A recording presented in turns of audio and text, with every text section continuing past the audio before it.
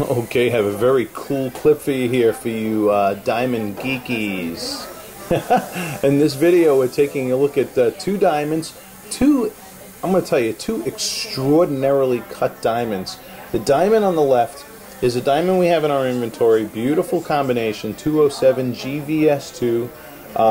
Now you're going to notice optical differences between this diamond and this diamond, okay, that you could see even right here in the video. And the primary difference, now this second diamond is a 221. It is a diamond in our inventory. Actually, it belongs to a client. It's a KVS2 as graded by GIA. And the difference between these two diamonds that we're visually observing here is this diamond has lower half facet length of 78.5%. Now the lower half facets are those facets between the pavilion mains. And this diamond has lower half facet lengths of 84%. This is one of the diamonds that are billed in our inventory. You don't hear much about it, but it's our Trinity cut.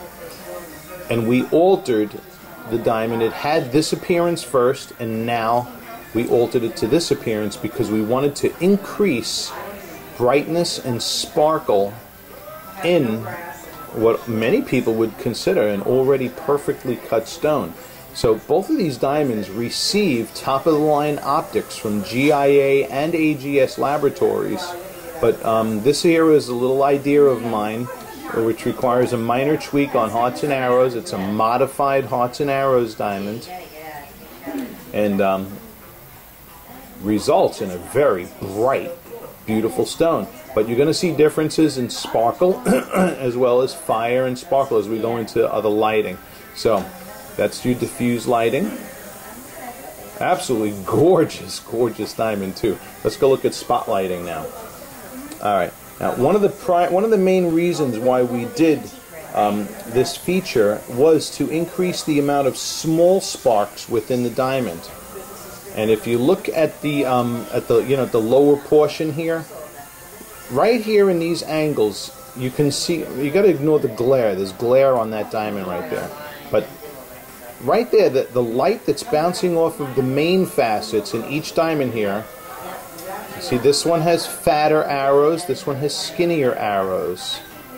But what we're also looking at is the amount of small points being reflected within the diamond as well.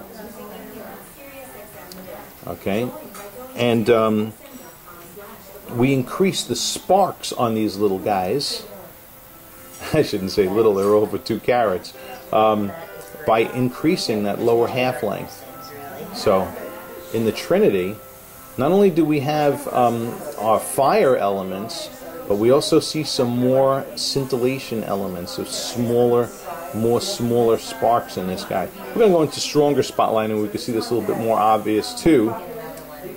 But this is our dim spotlighting, and we can see the difference here. Okay. Okay. Now, just even leaving the diamond stationary like this and moving the light over the two diamonds. Now, I may be picking hair here. What's that expression? Being meticulous. You know what I'm saying. Being anal.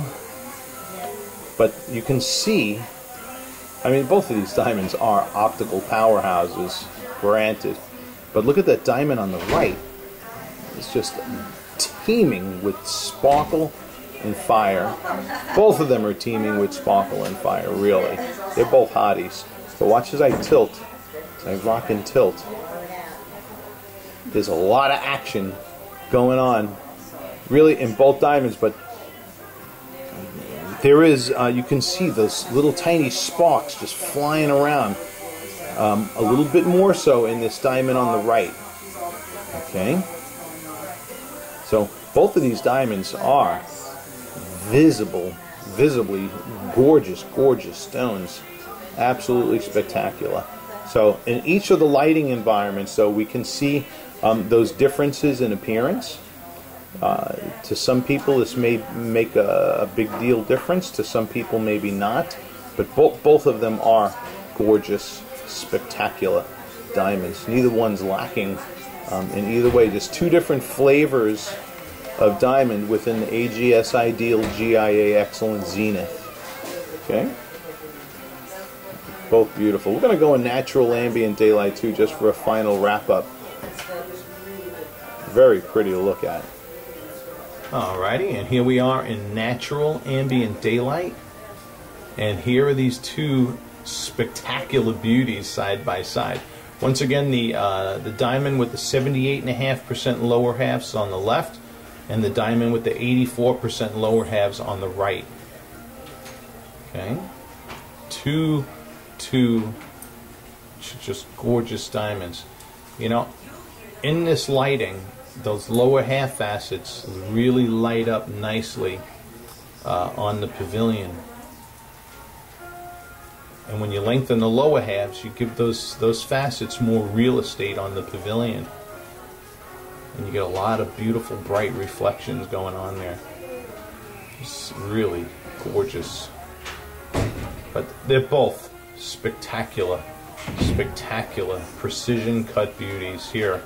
We're proud to represent both. Alrighty. Thank you for watching, and I appreciate your time.